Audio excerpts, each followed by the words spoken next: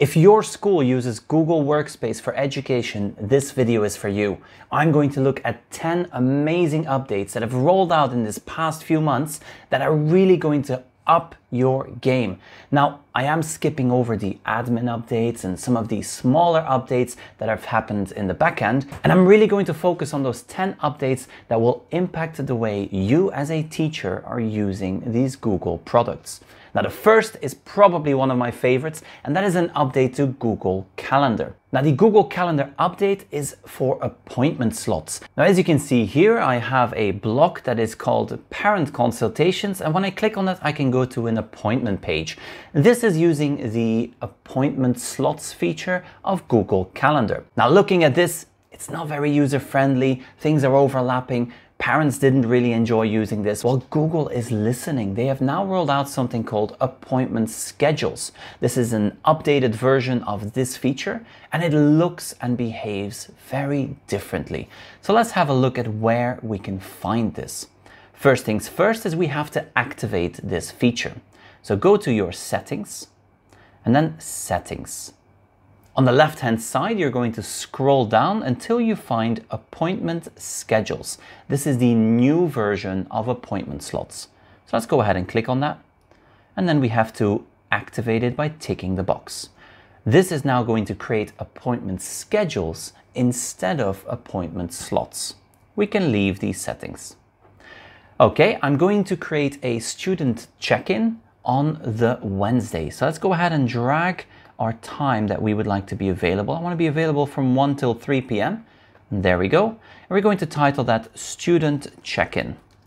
Now, as before, we are going to select one of these tabs here. So here I'm going to now select Appointment Schedule, and I'm going to create a new appointment schedule. Let's click on Continue. And this opens up a new page where we can set up these appointment schedules. So how long do we want each to be? Well, I'm going to make it 15 minutes. So we're going to have 15-minute slots. And there we go. When do I want to be available? This is going to be set to repeat weekly. I only want this to happen once. So we're going to select doesn't repeat. But if you want to have regular check-in times, you can set it up so that you are available on multiple days each and every week.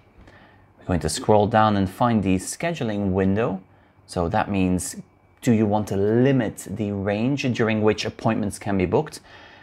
By default, it's set to 60 days and 4 hours, but you can change this. You can change that window to say 3 days or maybe 1 hour. It's completely up to you. And then we have some additional settings. Now, these settings will allow us to add a buffer time, great for those parent consultations or when you're having physical check-ins where you need maybe 5 or 10 minutes buffer just to get ready for the next meeting, and the maximum number of bookings per day. So if you want to have, let's say, an entire day of availability, but you don't want more than 5 meetings, then you can set up that max right here. We're going to click on Next. Here I have, what do I want my booking page to look like? So you can have a photo and maybe even your own photograph there. We can add a location, description, and the booking form settings. This is the information that people will have to give us as they're booking one of these time slots. By default, it says first name, surname, email address. I'm going to add an item here. I'm going to add a year group because I want to know which year group this student or parent belongs to. So let's click on Custom Item, Year Group. And we're going to make this a required question. As you can see, that has now been added to that booking form. We can also require email verification, and we have some confirmation and reminders that we can set up. How often do we want to remind this person of this meeting? Once you're ready with this, click on Save, and you can now open that booking page. Let's see the difference. Open Bookings page, and there you go. Looks much better. It is clean. It has the dates on the left-hand side, your days, the different slots, and when they click on it, they have a nice clean form they can fill out to schedule in that meeting. So an amazing update that I absolutely love. Now, the second update is an update to Google Drive. Now, in Google Drive, we have lots of files, as you can see here, many files, and when I click on this file, I would like to know where this file is located. Now, we've always been able to click on the info button at the top and then find out that location on the right hand side, but Now, when we are in list view, Google Drive is going to show us the location in a separate column. This is such a time saver. It's a very small update, but it's helped save so much time because I can now just quickly click on that icon there and jump to that location. No time wasted looking for the location of a file. If the file is present in multiple locations, well then that will also be reflected right there. And that brings us to update number 3. And this one is an update to Google Tasks. Now, Google Tasks is a very easy to use, simple task manager. I'm in my Gmail. Let's open up Google Tasks. We can see it on the right-hand side. And as you can see, it is a great to-do list or a task manager. You can have multiple lists. So here you can see I have my tasks, but I also have a school tasks. And within those, I have my to-do lists. The update that has come to Google Tasks is that we can now star these individual tasks. So let's go ahead and star this one. There we go. We're going to prioritize this. Go to a different list, my personal list, and let's prioritize planning week 1 of July. So let's go ahead and star that one as well. Now, when I go to my start, I see those 2 tasks, even though they are in different task lists. So again, big time saver, going to save you a lot of time and make sure that you can stay organized and you're not forgetting to complete all those different tasks. Update 4, and this one is for Google Classroom. If you're a Google Classroom user, you will love this update. As you can see here in the example, I have a year 5 class, a year 6 class. Well, Google Classroom now lets you schedule assignments to multiple classes at the same time.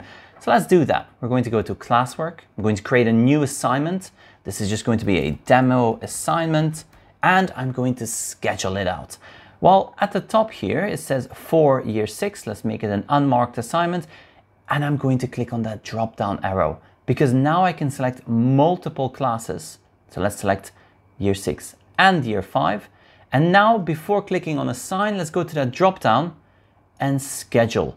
Now, because I've selected multiple classes, it's asking me, when do you want to schedule this for each individual class? In other words, I can have this scheduled for Monday next week for one class and then roll it out the Wednesday for a different class.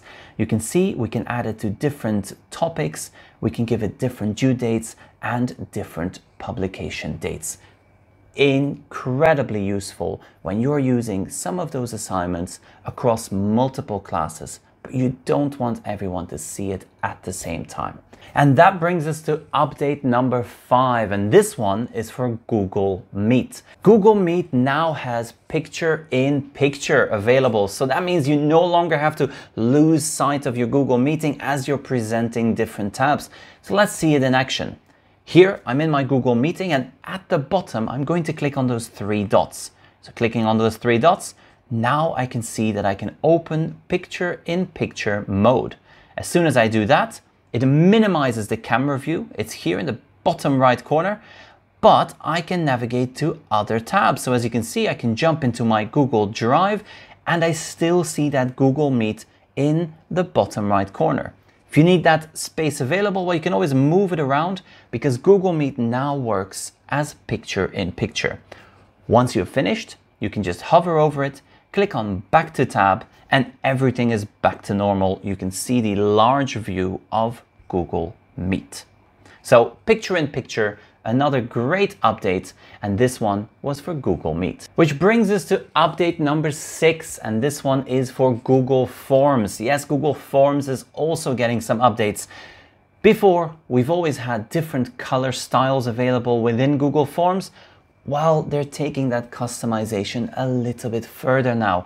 When you go to the top and you go to Customize Theme, you will see that you can now also change the text style. So I can give my header a different font, as you can see here. I can give my questions a different font, and I can tweak all these different font sizes. For example, if I want to have size 12 questions and then size 9 text, I can do that. I can now customize my Google Forms experience. Which brings us to update number 7, which is for Google Sites. Big update to Google Sites. Now, as you can see here, I have a Google site, it's ready.